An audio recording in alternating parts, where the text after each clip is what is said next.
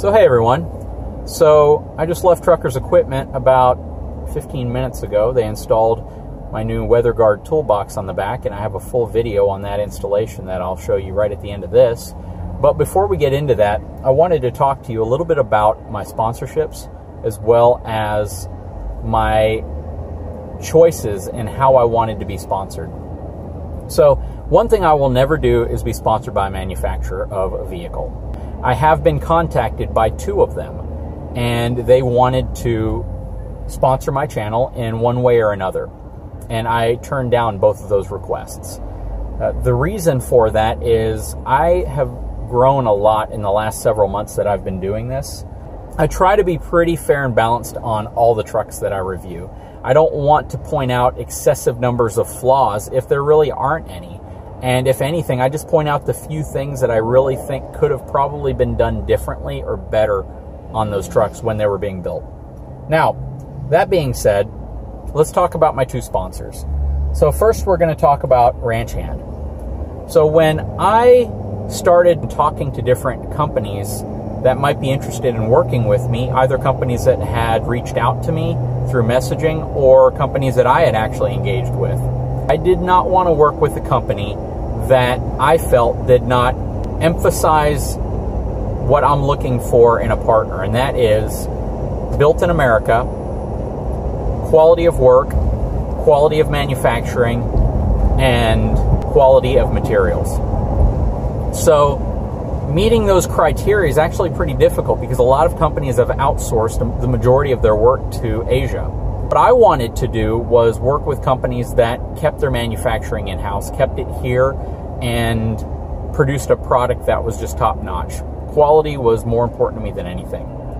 If you review a product that is just developed, designed, manufactured with extreme quality in mind, then the first thing you'll realize is that there's not a lot of bad stuff you can say about them. That you're going to essentially be providing you just a review on how a product's built, and you may not really uncover a bunch of flaws. And when it comes to truck accessories, I think that should be the norm. You don't want to buy a brush guard or a bull bar or a replacement bumper and go, man, I really wish this part was built better. You would be very hard-pressed to find someone who could find any complaint with a Ranch Hand bumper except for its weight. And that's because when you use thick steel, high-quality steel, and you manufacture the product well, it's going to be heavy. And that holds true for a lot of products.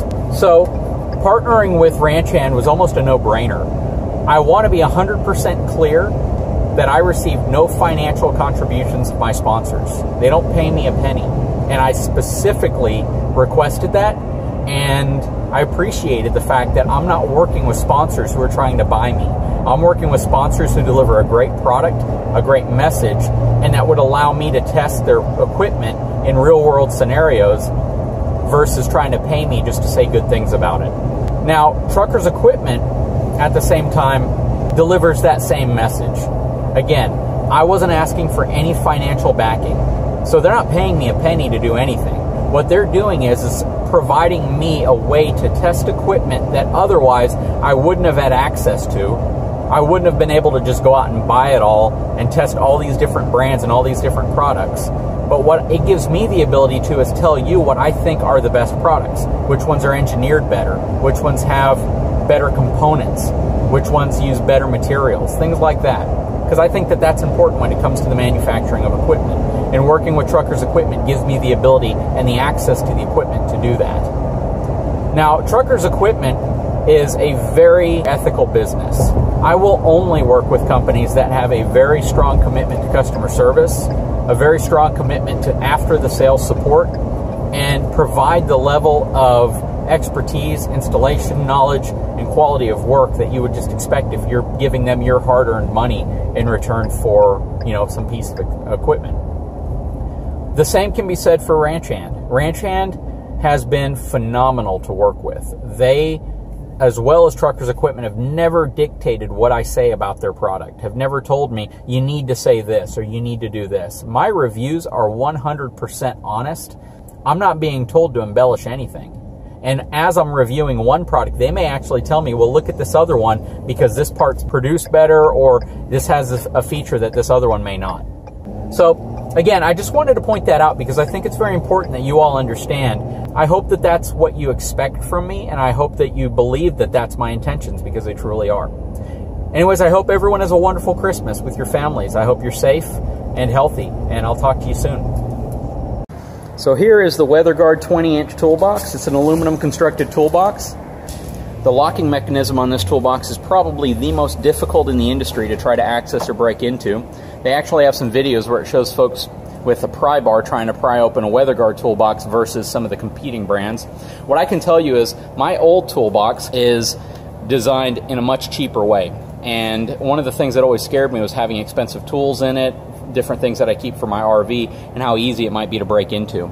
One thing that I noticed that was really nice, and they actually explained to me here, is a lot of folks who are really into fishing will actually use this as a tackle box. And you can use it for pretty much anything, little parts and components. But, you know, if you're really big into fishing, you could always put your emergency tackle supply in here. And it comes with these really nice little mounts that are generally made for a contractor who wants to put their level up here. But if you have a two-piece fishing pole, you can simply mount your fishing pole up there as well. So that makes for a really handy emergency fishing stash, I guess. You get kicked out of the house and you need to go fishing. And you have these nice hooks that come off the back as well, or these loops that let you use the toolbox as actually part of a tie down. So one of the big differences between this toolbox and my old toolbox, the inside right here where it mounted over the bed rails and clamped in place, it only had one bolt on mine. On this one, it actually has 3 clamps that will clamp underneath the bed rails and secure in to hold this in place. So this is a far more rigid mounting structure if you're going to be tying anything down in the bed of your truck. Also, this toolbox comes with a limited lifetime warranty. This toolbox is what I would probably argue to be the very best toolbox on the market. And one of the main reasons for getting something like this is you want to buy a toolbox and you want to know that if your truck's parked outside, all your tools are safe. And this is a toolbox you're going to want to get for that. So one of the really nice features of a WeatherGuard toolbox is their locking mechanism. So typically you have a lock on the front here, you twist a key and you pull a handle up, and that's similar to the system that I used to have. It's actually not a very secure system, and part of the reason why is the way that lock system actually works enables a thief to go in and punch it out, or to twist it with a pair of pliers, or even just break it. On this system, you have this incredibly robust locking system. To lock the toolbox, when you close it, you simply press this button in and it locks the toolbox. To unlock the toolbox, all you do is put the key, twist it, this pops out, and then you press this button to open up the top. So let me demonstrate how this works. All you have to do is press the button and it opens. No more having to fidget with a handle down here that gets jammed or gets wedged anytime you have something up top that presses up against the bar. So one thing to point out about these WeatherGuard toolboxes is that they put this support mechanism in place, kind of like a reinforcement brace. And it's designed to add extra rigidity, especially if there's going to be weight on the top. Here's a shot of the locking mechanism on the outside. You can tell it's a far more robust locking mechanism than, especially my old toolbox, but lower cost toolboxes. So another nice thing about these toolboxes, if you're going to be running any type of lighting system, especially on the inside or on the lid, these nice little wire run access points on the side that give you access into the toolbox for any type of wiring harness. So you don't have to actually drill through your toolbox.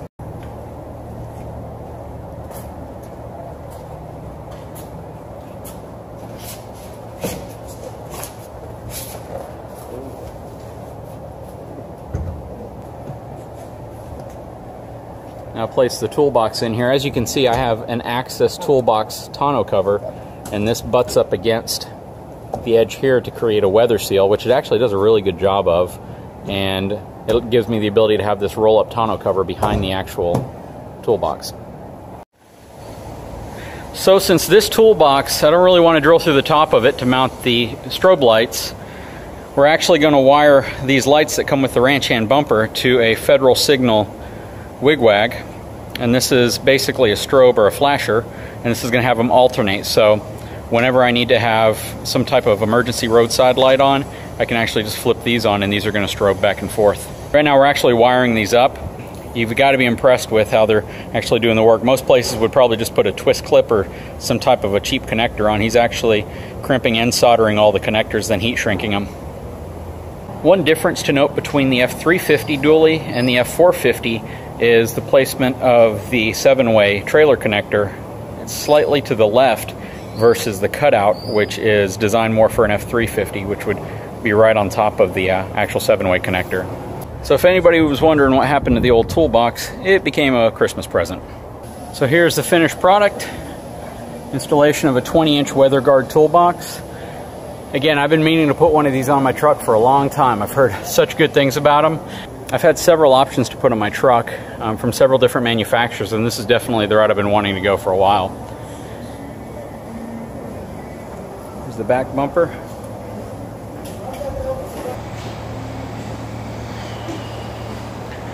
Here's with the wigwags turned on.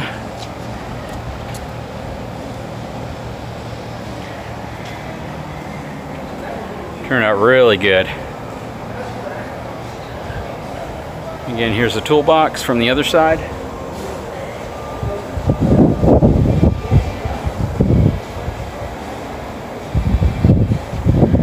I hope you enjoyed this installation video. If you do, I'd appreciate it if you liked and subscribed to my channel. Thanks, everyone.